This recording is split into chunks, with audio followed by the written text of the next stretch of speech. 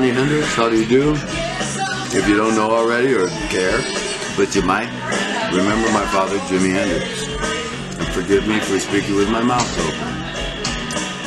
With food in it. Get more food. Troy asked me about a year ago. Yeah, it probably was about a year ago. About a year ago. If I would do some film with him and stuff. I told him, oh, let me think about it. I was really doing some other things. I was able to go on the road with my Uncle Leon Hendrix. We did a concert tour called the Keeper of the Flame Tour. And the thing about it's this. My father, before he passed away, had said to me at home, we wanted, after he came back from Britain and Germany, you know, European tour, that he wanted to get my uncle, Leon, his brother, and myself, his son, and put together a family band. There was a family called the King family, all towhead blondes down in LA, and they had a show where everybody played an instrument or sang or danced. And it was wonderful, dude. I mean, I used to watch it all the time. I love those chicks, man. The daughters and the nieces. It was great, man. Rock and roll. It was rock and roll, but it was like a big ass family, you know. And they played all kinds of music, and we'd all watch the show every week, and it was wonderful. The King family, they had one uncle or brother or whatever, uncle named Albino Ray. He played the slide guitar like as if it were my dad in blonde hair. And there you go, bro. And he would play the slide guitar so well he could make it. You know how they say to guitar players, you made that guitar speak. And it's like, well, Albino Ray could play the slide guitar and go, Albino Ray, now he's playing. And it was like, he made his guitar speak English. English. English. And that's what's up. Vancouver, at the shrine, where my family owns property and all that, you know. And the musicians would come there, like the Beatles, the Stones, the Doors, everybody, Elvis, everybody would go there. And because musicians didn't make very much money back then, it was like 15 bucks a night a man. And my family would let them come to our place, and if you washed dishes or served tables, then you'd be able to eat for free. And because you had $15 a night, you could eat and buy gas, but you didn't have a place to sleep. Or you could get a place to sleep for a night and eat, but then you didn't have gas to get anywhere. And management and agents were making all the money back then. So my family worked it out. Get my brother, man. I'm doing all right. We're doing a documentary. Are you there or what? You gonna be down there? Maybe we'll pop in. All right, bro. Aside from your dad's music, what other music were you rocking out to at It that would point? blow your mind, man. I'm knowledgeable in most genres of music, but originally, because my family was from Florida and the South, Pensacola, where my mom was born and all that, and the family was there. Country. Cool. And Western. And if you tell anyone that knows country or Western music, and you tell them, I love country Western music, they'll knock you out or hit you in the eye or something like that, because it's two separate genres. And I, in my mind's eye, just from your question, I can see the difference. Country is natural, banjo, violin, fiddle. But Western, they dressed in like this. Yeah, exactly. You kind of see you're inspired by that vibe. I was inspired by that. Very cool. And I was like all in it, you know. And I know shit. It's called shit kicker music. You know, there's hillbilly music, there's backwoods music, there's country music, there's Western music. But we called it shit kicker music. You know, where you go and you're kicking the shit out of the way because you're a cowboy, baby. and that was really the truth. Yeah, cool. Very cool. And so then rhythm and blues, of course. But I was fortunate in my life, and this is probably more toward what we're going for. I was fortunate enough, not only because of my father, but because my mother was also a singer and famous people of that time and era that were inspirational, but they were friends. They like were at school together and all that. I don't want to go off topic. Well, we played every type of music. Willie Nelson, the famous Willie Nelson, either knew or dated my grandmother, my mom's mom, and they were British-Irish from Florida, and across the United States they came to settle in California. But the fact is, Willie Nelson, I remember, came to my grandmother's home and rang the doorbell, and he's going, let me see if I can do this. Oh, Lil, how are you?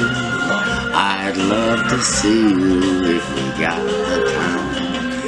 And my grandmother comes from the kitchen and says, Lalo, I want you to see who that is. And I open up the door and go, Mama, it looks like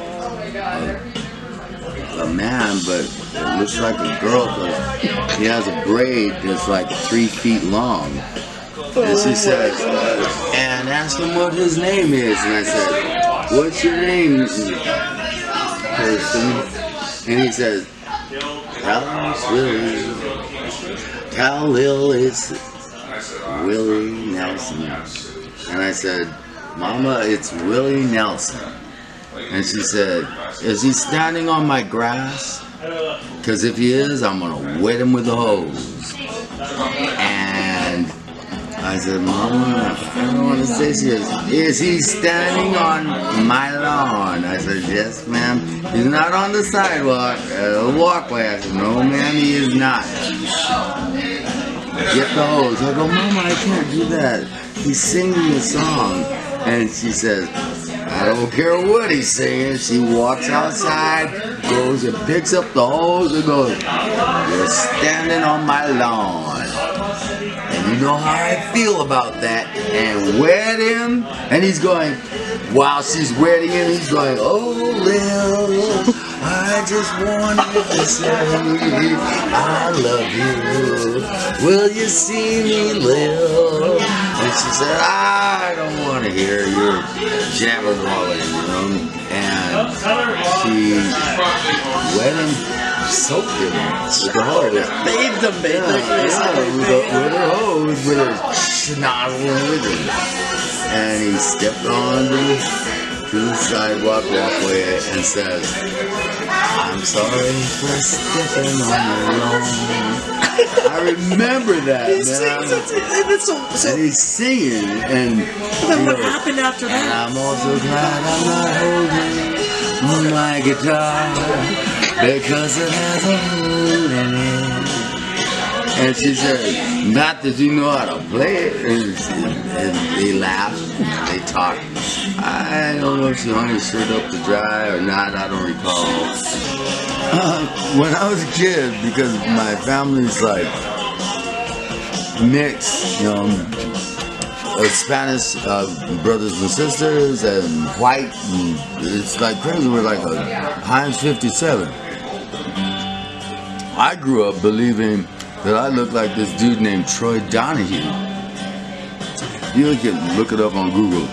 He's a blonde-haired dude, and he did all those surfer car movies and all that in the 60s, and the guy was like, wow, he got the chicks, and it was like, wow. And I'd look in the mirror and I'd think I looked like Troy Donahue. Hey, brother, wake up. I don't look a damn thing like Troy Donahue. But look him up. He's a cool dude. You know, I don't think I ever met him, but I saw his movies.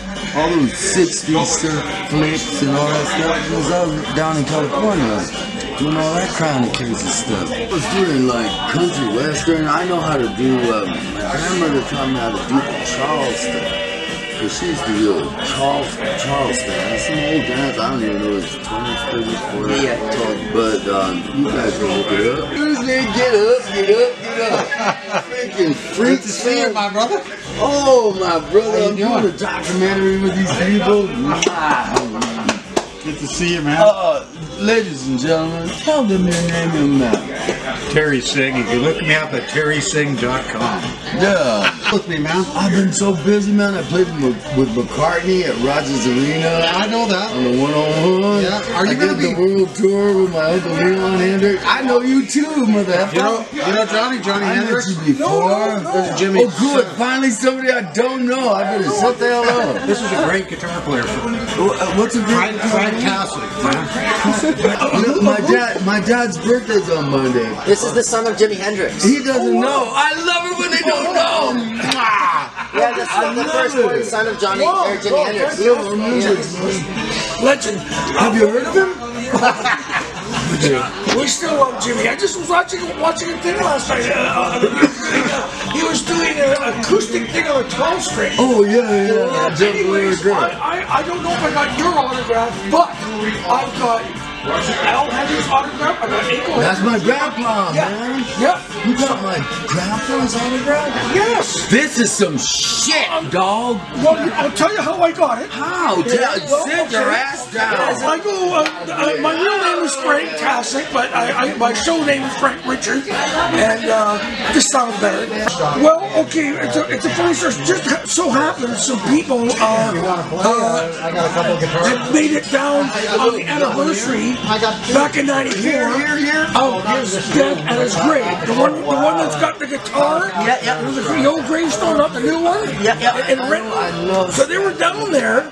And they they're on a, what do you call it? Like a family tour kind of thing, like a tribute tour. Pilgrimage kind of thing. Okay.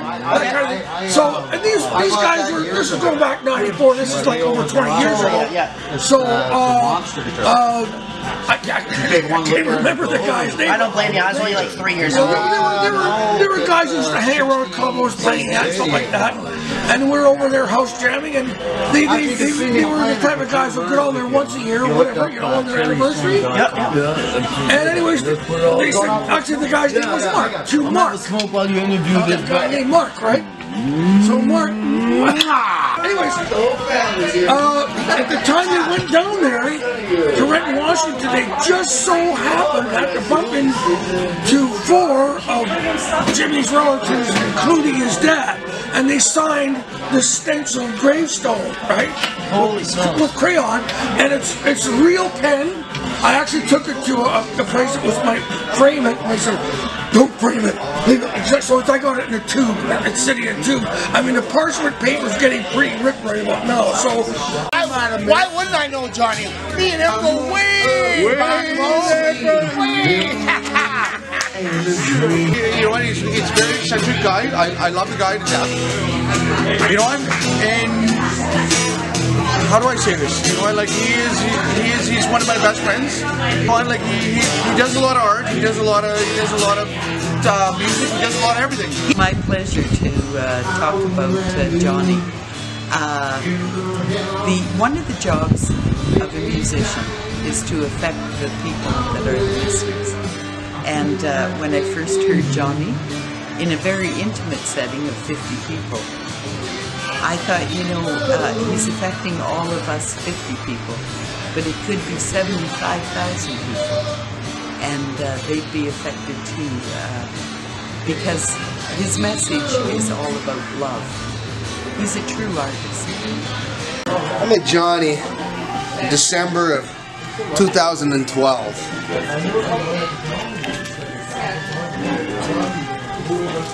Down at West Beach Bar and Grill. He came in and sang a song with us. The guy's a killer on stage, that's for sure. Maximum performer. Performs like crazy.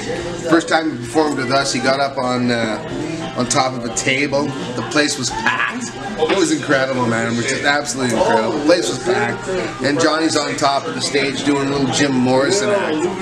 And the place goes wild, and you know, what more can I say? We're here tonight to celebrate my good friend, Mr. Jimi Hendrix.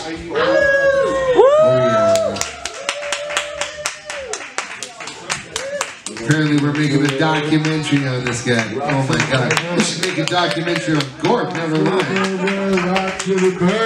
Oh man, don't give him a microphone, bro. Don't give me a microphone. He might wreck it. He's wrecked several of mine, that's for sure. Just go for it, broski. Come on, Johnny! Oh, okay. Show your shit, bro.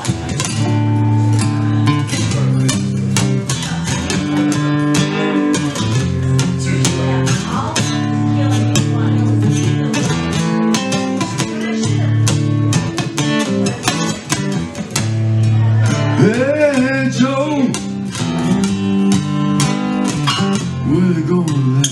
Going in your hand.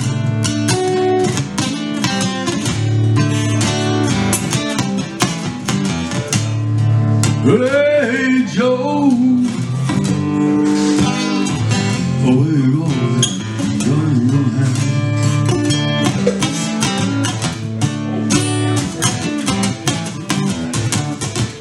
Go down and shoot my lady. You know I go to this round with another man.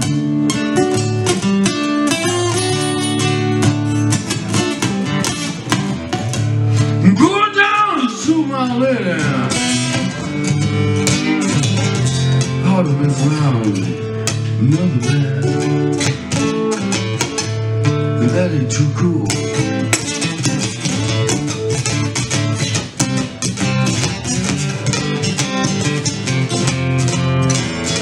Sugar will die for me now.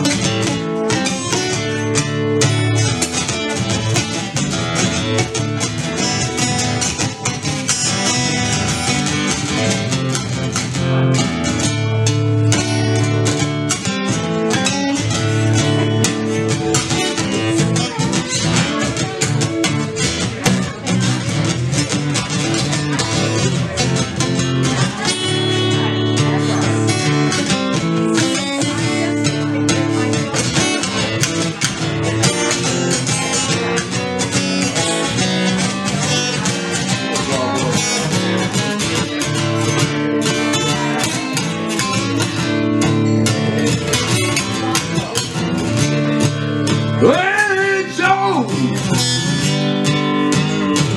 put your satchel lady down, shut her down to the ground.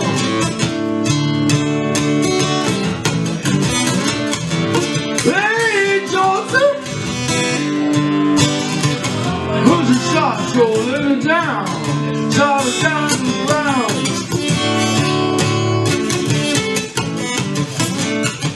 Yes, I did, I shot my lady. I caught messing around town.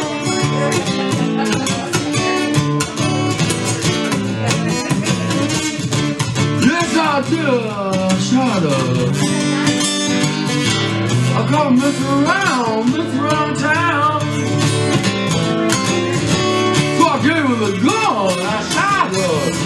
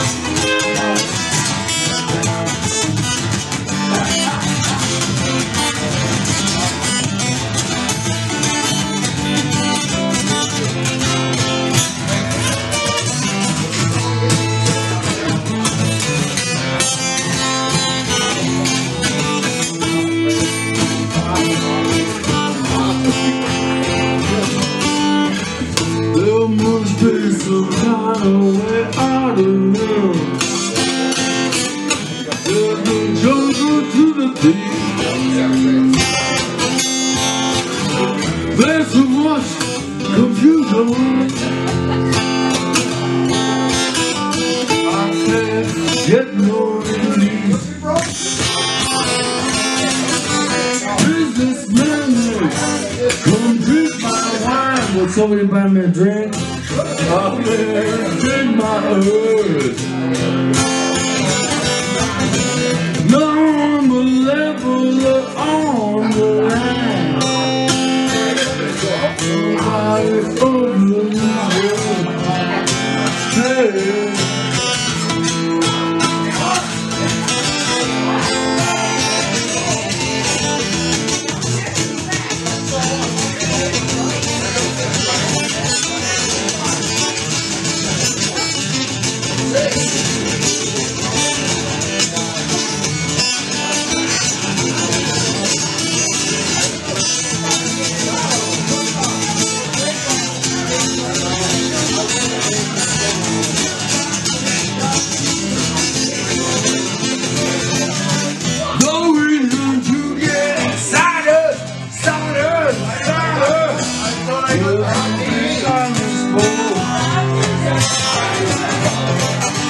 There are many here among us who feel the likeness to the show. But through and every been through that, and this is done on tape. So little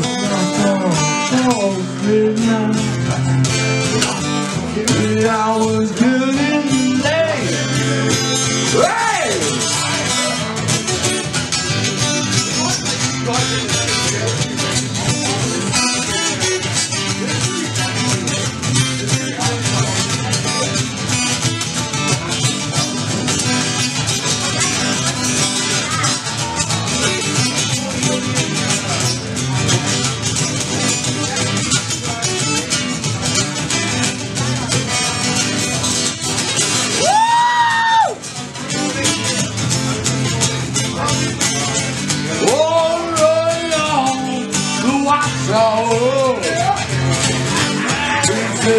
Kept the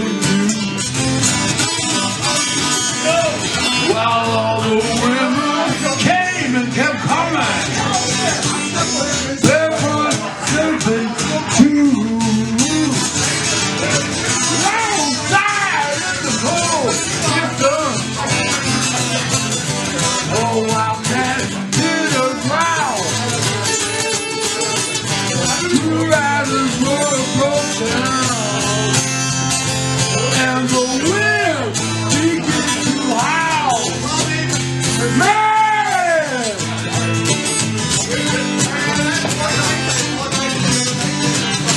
Oh no! Watch out!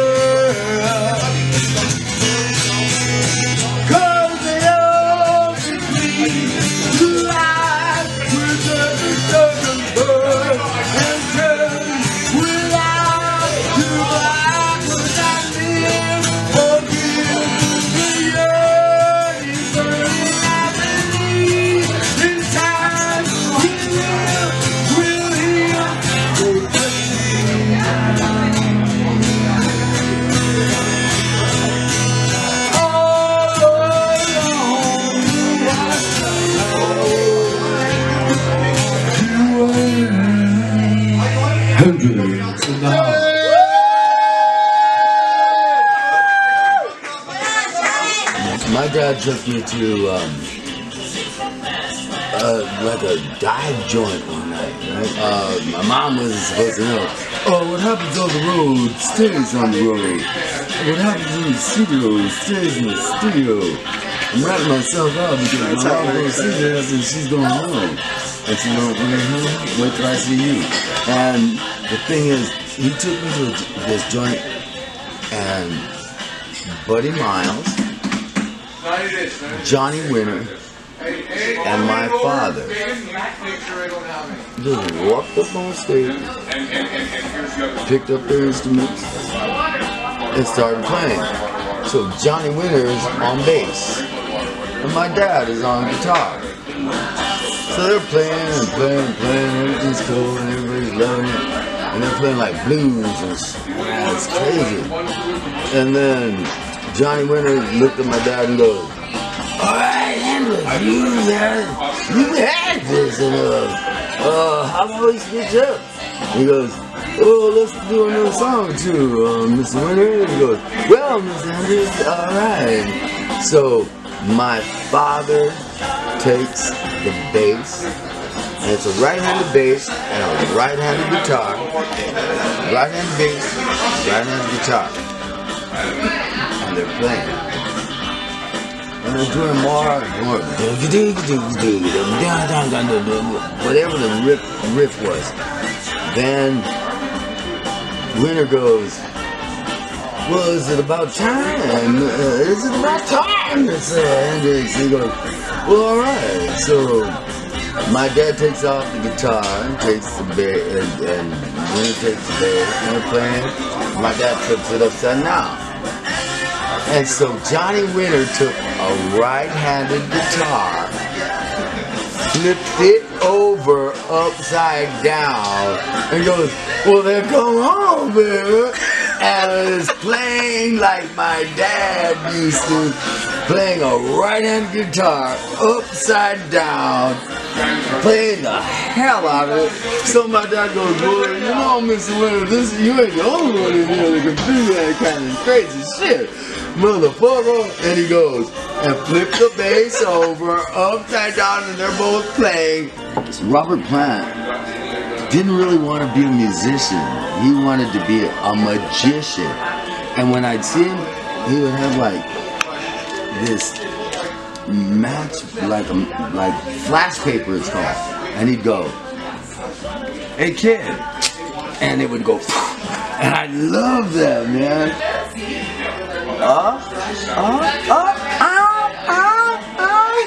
And I'd go, "Whoa!" I'd be flipping out on that kind of stuff, man. It's part of all of our lives, all of our history, you know? Come on, you know? It's us, you know? We love and respect all of it. We want to be a part of it. We want to relive it. It's like they still will play at the huge theaters in 3D. Woodstock. People will get dressed up and go to see the Rocky Horror Show by Lou Adler. A show I attended, and a friend of mine named Ruby Starr, she was in it, and she was with Black Oak, Arkansas, a band that was like, oh, they were killer. They played at the California Jam Festival. It's, you know, it's live. It's my life, and I'm willing to share it with all of you.